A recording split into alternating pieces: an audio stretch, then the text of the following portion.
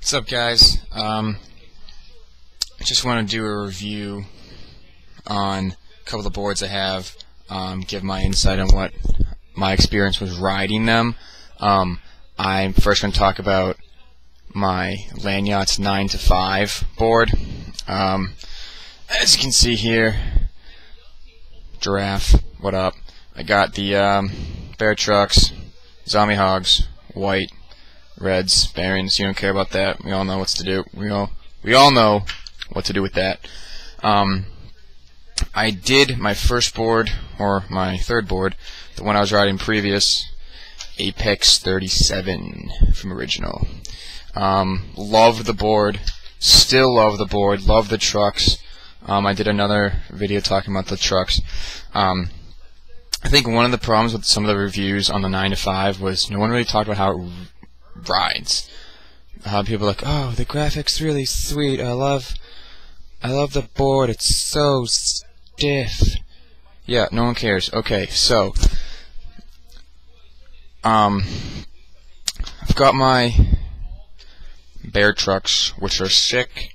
Wanted to find a truck that was, in between, like a downhill truck, but I could still carve with it, a little bit like, I looked at it between an original and a Randall, and I came with the Bears.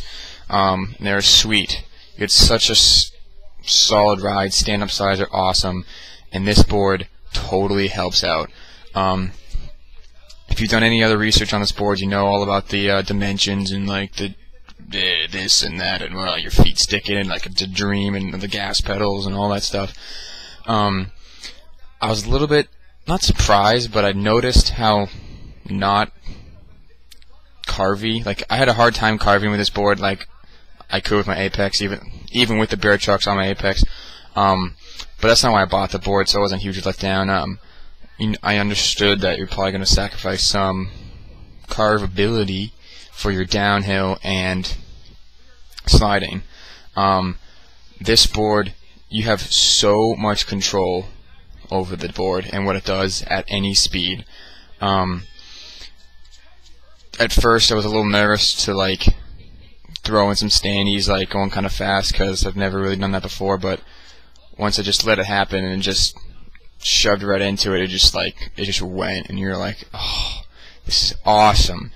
Your feet are definitely locked in here. No worries about that. Drifting around corners is so fun. Going downhill, I feel unbelievably locked in, like I can just dominate the whole world. Of course, I really don't go that fast yet. Yeah, if you're looking for a board that you want to slide with, that you want to go downhill with, you want to do manuals with, this board is legit. I loved like all those three. I was looking at a couple of the boards, like the Tintian from Loaded, because I went for my original Apex, and the Tintian's kind of similar, and I was debating whether that would be a good fit, because that's a lot of like freestyle. You can pretty much do whatever. But when I stepped on the Tintian and I stepped on this, just like standing on it, I knew that this is the board I want, because my feet were so locked in. I sacrificed the ability to do like kick flips or whatever crazy flip tricks the guys can do on those for the downhill side of this board, and that side I can still do manuals on this, which is just fun. I love doing manuals and nose manuals and normal manuals, whatever that's called. I don't even know, but it's fun. So yeah, what else can I tell you? The graphics so cool. There's a giraffe, and I love giraffes. It's business time. 9-5, get it? Yeah, if you have any questions, let me know.